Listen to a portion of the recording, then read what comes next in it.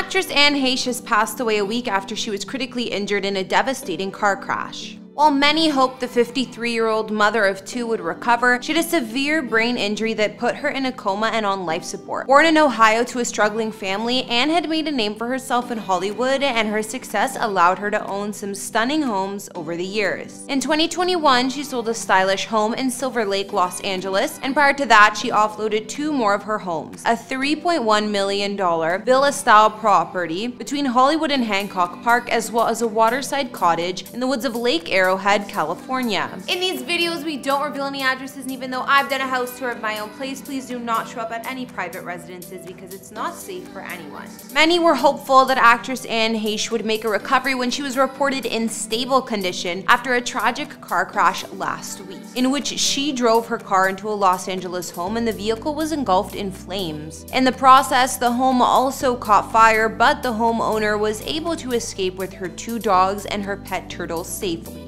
While Anne was cut free of the wreckage by firefighters and was speaking with them before being taken to the hospital, she suffered a severe brain injury that was ultimately deadly. A week after the accident, it was reported that her family had pulled her off of life support. Anne always wanted to donate her organs, so being kept on life support helped the doctors make that happen. Anne Heche was born in Ohio to a struggling family with 5 children that moved often, even once living in an Amish community. She started to act right after high school with a gig portraying twins Vicky and Marley on the soap opera Another World from 1987 to 1991. Later on, Anne came to prominence with roles in films like Donnie Brasco, I Know What You Did Last Summer, and more. Not to mention, she later starred on more TV shows, including the comedy drama Men in Trees. Anne is survived by her 2 sons, Homer and Atlas, who she shares with her exes, Coley LaFoon and James Tupper. Over the years, Anne has remained living in the Los Angeles area, and some of her former homes were located in areas such as Hollywood and Silver Lake. Hey guys, it's Kara back with another exclusive house tour here on Famous Entertainment, in this one checking out where Anne Heche formerly called home. Don't forget to like, subscribe, and follow me on Instagram if you want to chat, and now let's get into this video.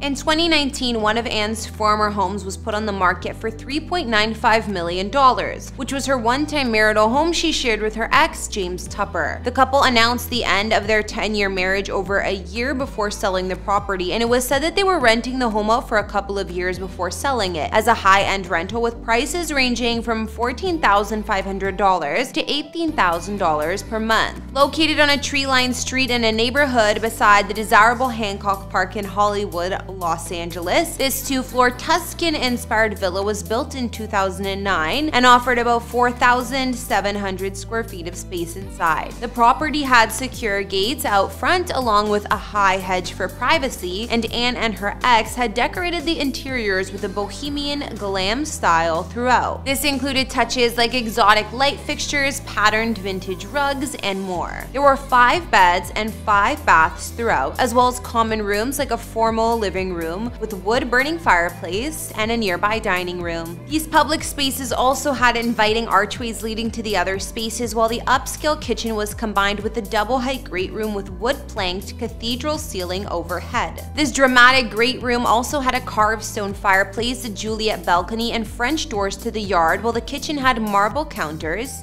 an Eden center island, and top-grade appliances. Other nearby features included a butler's pantry with wine fridge and ice maker, a den media lounge, and an office with ensuite bath on the main floor. Basically, Anne's former home was full of character with its wood-beamed ceilings and eclectic decoration, a theme that continued to be in the sleeping quarters. Guest and family rooms were upstairs and offered high-beamed ceilings, spacious closets, and personal Juliet balconies, while the large master suite had a beamed and vaulted ceiling along with 3 closets, including a walk-in and a marble ensuite bath with steam shower shower and soaking tub. The exterior of Anne's former home had a shaded and arched patio with stone tiles underfoot. There was also a dining terrace with sunken lounge area and massive outdoor stone fireplace. The backyard was petite, but still boasted a 30-foot-long swimming pool with an open-air cabana beside it. In the end, Anne and James sold the home for $3.16 million,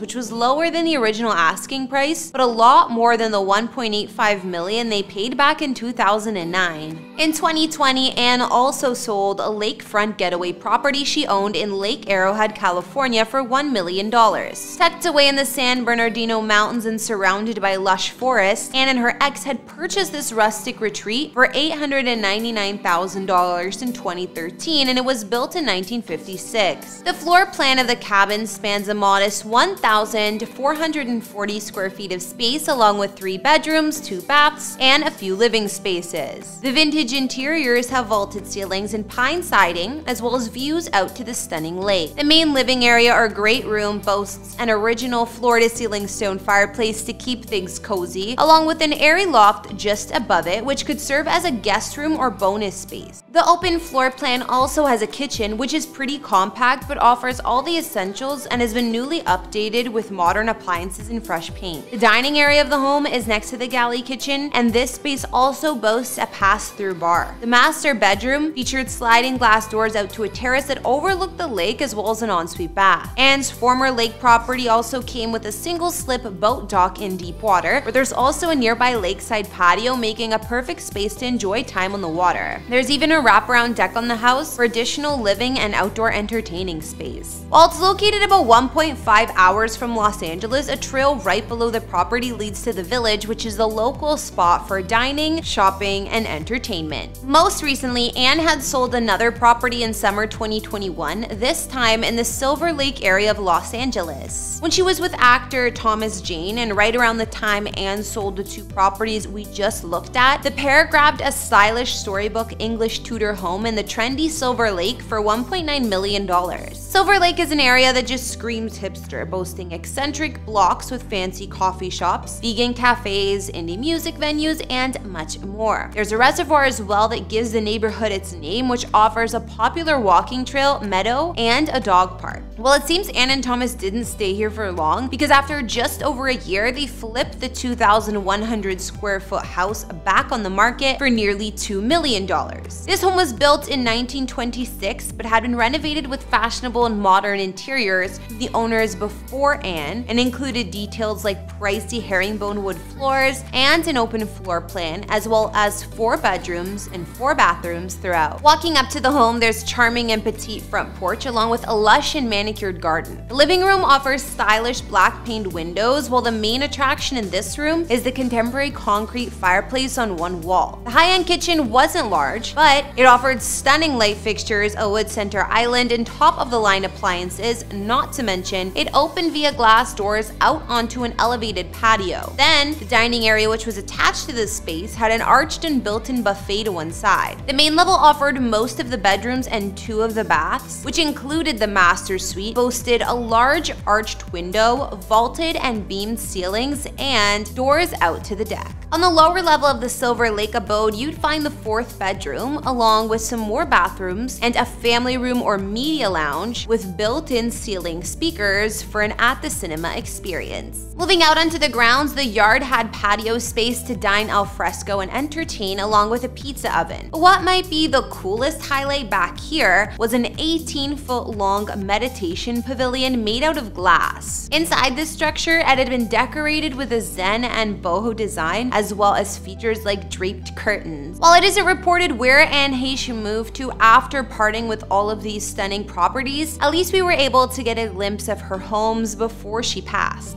Alright everyone, that's gonna bring us to the end of this house tour. We send our condolences to Anne's loved ones after this unexpected tragedy, and feel free to leave a comment down below. Thanks for watching, be sure to subscribe to the channel if you haven't, and I'll see you all in another one. Bye!